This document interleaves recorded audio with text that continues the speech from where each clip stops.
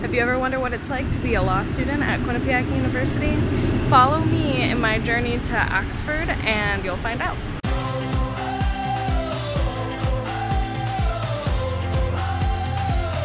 Hi, my name is Kirsten Cunningham. It is currently 10 p.m. We are at JFK Airport in New York City. We are on our way to London.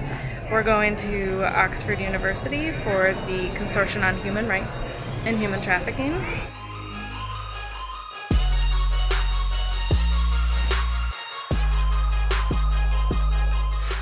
We are in our dorms getting ready for the first reception, which is tonight. We just spent the past 3 hours walking around Oxford University. It's gorgeous. The buildings are beautiful. And now we're getting down to business.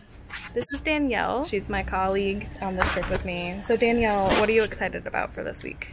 I'm really excited to learn about new topics that we aren't able to get access to in the classroom and see it firsthand at Oxford University. Hey Danielle. Hey, yeah. Where are we going? We're going to our first session at Oxford. Yeah. Are you excited? I'm so excited. Aren't you, Kristen? I'm very excited.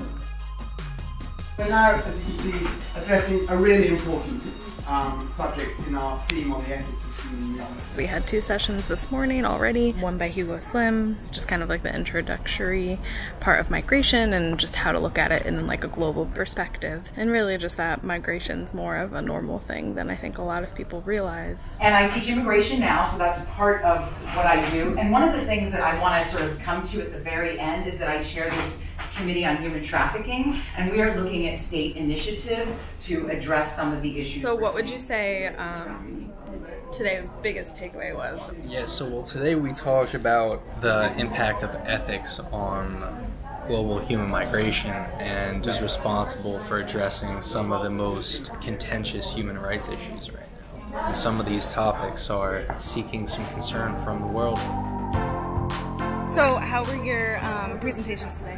I think that our presentations today were extremely enlightening. You know, you don't really think about moving and then what happens after moving. So like when we hear about immigration and migration, we don't necessarily understand what happens after.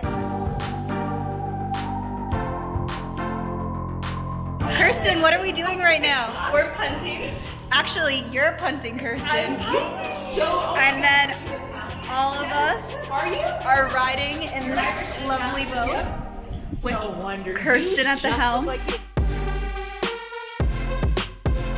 So we just got done with our first day. We just ate dinner.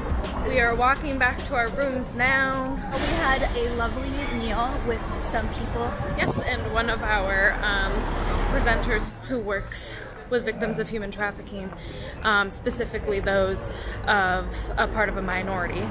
And she's out of Jersey City, and she also spoke today. She spoke alongside Sheila Hare, our professor. People really enjoyed her presentation.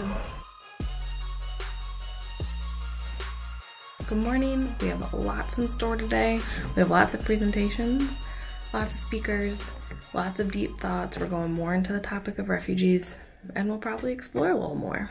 Currently, the Washington Post says that there are approximately 12,000 people who are being affected by this policy, which is also known as the Remain in Mexico policy. So people who are presenting themselves to the border are claiming asylum, and they will be turned away basically and given back to the Mexican government.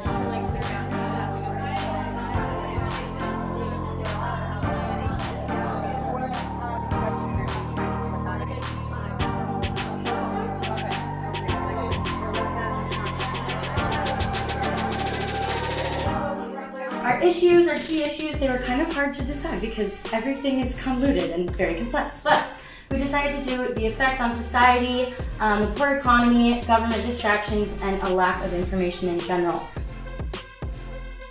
We had a really interesting day. The first speaker was Roger Zetter, and he spoke to us on how there's climate refugees and there's not really a place for them to be categorized in the system. Catherine Loon spoke with us as well today on internally displaced persons. These internally displaced people, even though they're moving within their country, they're still facing economic issues. They're facing no help from their government, no support. So it's been a very long day. I'm gonna go to bed and I will check back in with you tomorrow. As we're discussing human rights or statelessness or migration, what's important about the language that we're using? What are some of the presumptions in the way we've structured the systems of international law? Sujata's main principles and main ideas were we should recognize human rights globally, as all people and human beings who deserve rights. So on that note, I'm gonna go to Bodleian Library, which is where Harry Potter was filmed. It's like the staircase, the dining hall, and the library. Today is the last day of the consortium. We have been working on presentations all week, so we're about to present it today. Quinnipiac is doing their focus on human trafficking. I'm gonna finish getting ready and we'll see you later.